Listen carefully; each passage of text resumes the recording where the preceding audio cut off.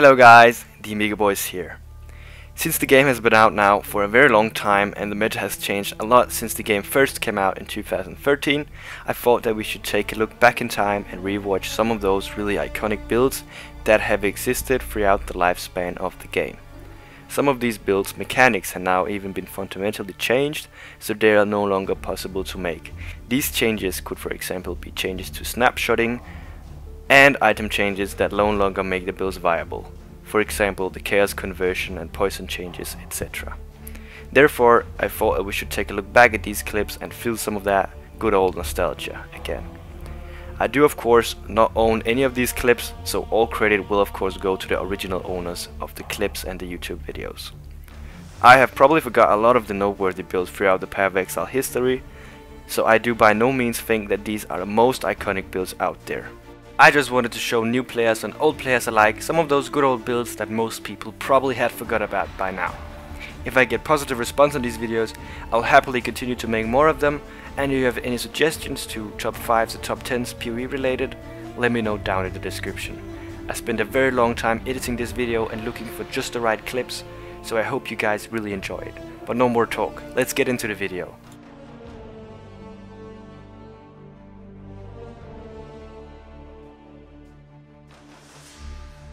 Righteous Fire is a build that has been in the game for a very long time. The build was featured in Build of the Week Season 1 Episode 11 back in 2012, but it wasn't really popular until the famous expansion Sacrifice of the Wild that introduced the iconic Exile fight released in 2014. In this expansion, that was when RF really started to shine. The YouTuber ColbyCheeze made a video guide about it titled The Most OP Solo Build in Path of Exile. That build guide did really well and managed to be one of the most viewed Path of Exile build guides ever on YouTube, with more than 770k views, right behind Ziggy's Spark Scion. And on top of that, DS Farblagarwaggle, I don't know if I pronounced that correctly, he managed to be the first guy ever to kill Ubred Siri on the Ambush Softcore League, which made him really famous, and also made the build really famous as a boss killer, which is still really popular to this day today as a lab farmer, etc.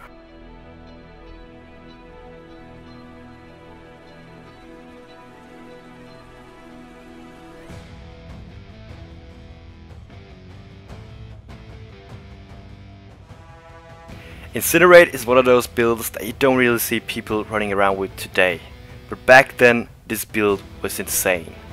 The fact that shotgunning was a thing and the projectiles could hit the same target meant that this thing was a really OP boss killer. Paired with max block and Sybil's paw, you were unstoppable and nothing could really kill you. The streamer RaizQT made a special version of Incinerate that not only used RF for more damage, but also, due to the high fire resistance from the Phoenix shield, was pretty reflect proof, and therefore a good hardcore option. The build got really popular and he even managed to make a lot of currency by farming at Siri on hardcore. The Incinerate meta later turned into 100% chaos conversion once people realized that poison was really OP. Consuming Dark, that back in the day gave you 75% chaos conversion, along with Infernal Mandal, made you able to convert 100% of your fire damage to chaos, making you reflect proof and giving you a ton of double dipping projectile poison damage.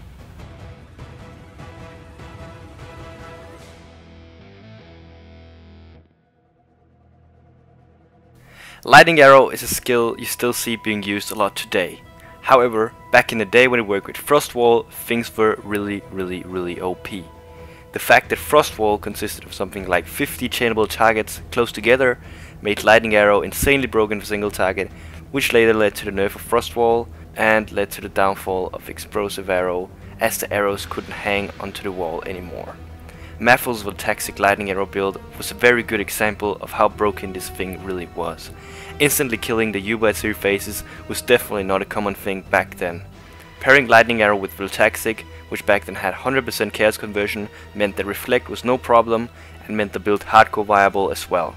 The video you see here behind me is actually damaged on a 5 link, so you really get the idea of how OP this was. If you counter in that, you could even use a 6 link for even more damage.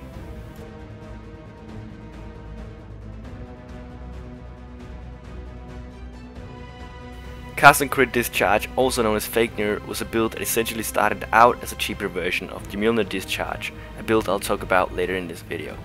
The build was really cheap to get started and had insane endgame potential due to the insane scaling Discharge had with expensive items such as Val's Devotion, etc. The build got really popular by the well-known streamer Mathil and was first used solely on Cyclone.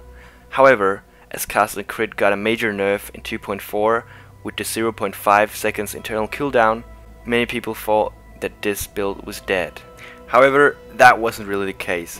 When Cosprey introduced his second unique in the same patch, the Cosprey's Malice, people started to realize that this thing was far from dead. Paired with the new shield charge, this build took speed farming to a whole nother level. Players like Cute Dog and Ciceron showed the community how fast this build really was. It could clear maps in seconds.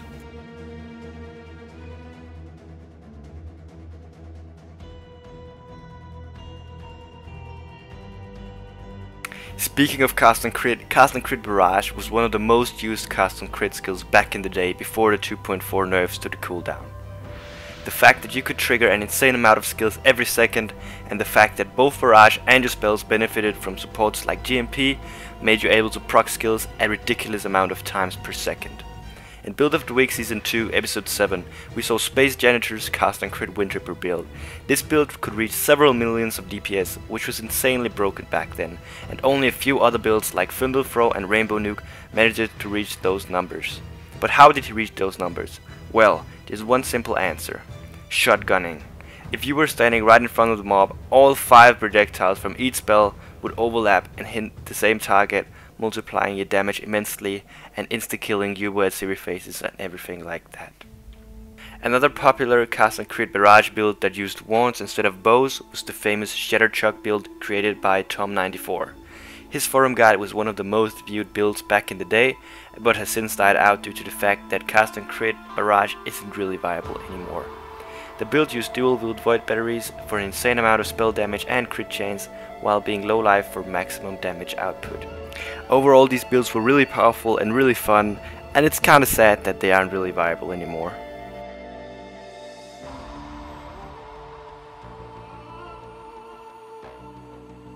You have all probably heard of the term Elemental Buzzsaw. If you haven't, it's basically just a term for any elemental scaled one-handed spectral throw build. The build really started to see a lot of use during the Sacrifice of the Val expansion. Mathil has also made a really popular guide around it that currently has over or around 1.5 million forum views, which is a lot. The build was known for being a cheap league starter that scaled well into the end game, and the only thing that really was mandatory for the build in order to work was using the Seraph Spectral Throw microtransaction, cause without that it wasn't really a buzzsaw build, but rather just an ordinary Spectral Throw. The build started out being a non-crit build, but later moved over to crit when people realized how good it actually was, and it's still viable to this day.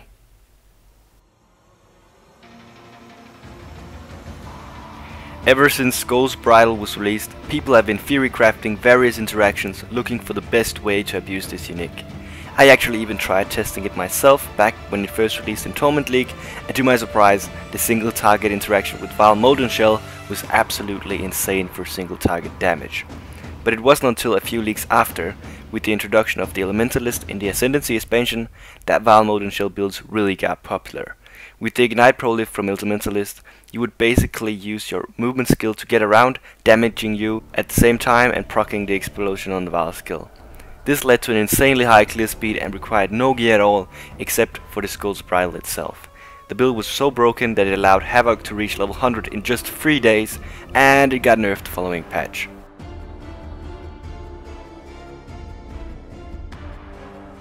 Blade Vortex is one of those builds you still see kinda being used today, but it's nowhere as powerful as it used to be.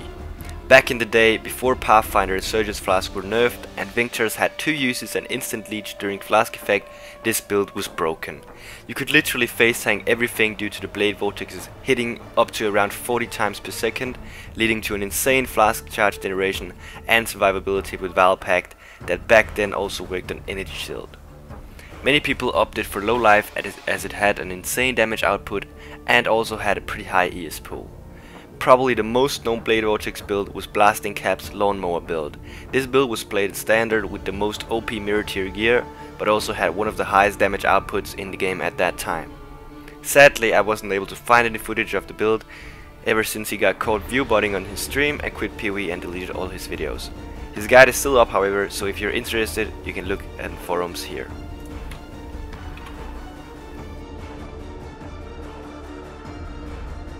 Most of you have probably heard of the term Mjolnir discharge. Some people even play it today, but it's far from what it was back in the day. Back before the weapon had an internal cooldown, before the flask nerfs and before the damage nerf to discharge when triggered, this thing was absurd. Combining all purities and flask nodes made you able to reach resists upwards of 95%, making you pretty much immortal. This was one of those dream builds that everyone wanted to play, but that no one really could afford. With prices like 80x on Shafts, 50x on Mjolnir and 30x on Val's Devotion, this build was not beginner friendly. Tom94, the guy that also made Shadowchuck, made a Mjolnir discharge guide called Rainbow Nuke that was absolutely disgusting back then. The only downside was the insane cost and the insane lag the build created. Havoc also showed the world how tanky this build was when he managed to face tank Abaxov on hardcore Bloodlines, which was definitely the hardest boss at the time. Bear in mind that this was way back in Bloodlines League and was before all the Ascendancy power creep. Before I reveal the 10th and last build in this video, I would like to mention some honorable mentions that also made an impact in Path of Exile build history. All of these builds you see here on screen are also very iconic builds from the Path of Exile history. If I get to make a second one of these videos, you might find one of these builds in that video. But now let's get over to the 10th and last build in this video, the legendary Spork Totems. Last but not least, probably the most nostalgic build out there, the low-life Spark Totems, also known as the low-life Sporker. This build was from way back in the day, before the game even released to the public. Back before Act 3 was added to the game, before challenge leagues, and back when Val runs was a legit farming strategy. The build was really powerful and was used by many of the top players due to its crazy damage. The streamer and YouTuber WillyWonka made a great build guide around it, showcasing how powerful it really was. With over 4000 DPS per totem. Yeah, I know, right? This was able to kill a Val Oversoul almost instantly. Taking advantage of skill nodes such as Elemental Adaptation and Inner Force, he was able to get up to 85% fire resist without flasks, enabling the use of Righteous Fire for even more damage. The build was able to carry multiple party members with the right gear. It was overall just very powerful. Unique. Go. Okay. This some mips. Just some mips. Oh, Lion Eyes! Oh, I got Lion Eyes! Yeah, bitch! Yeah.